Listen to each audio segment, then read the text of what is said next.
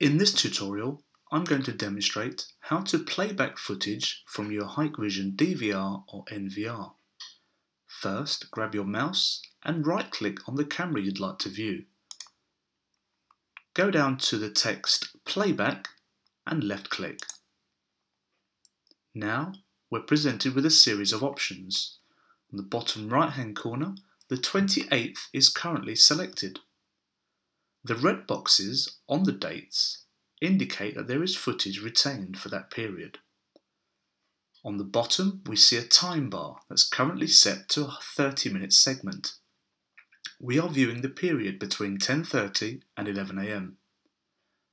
The red lines indicate footage has been retained, whilst the green lines indicate there has been some motion detected. If you click the area of motion, for example here, with the left mouse button, we will see that there has been some motion that has been captured during this playback.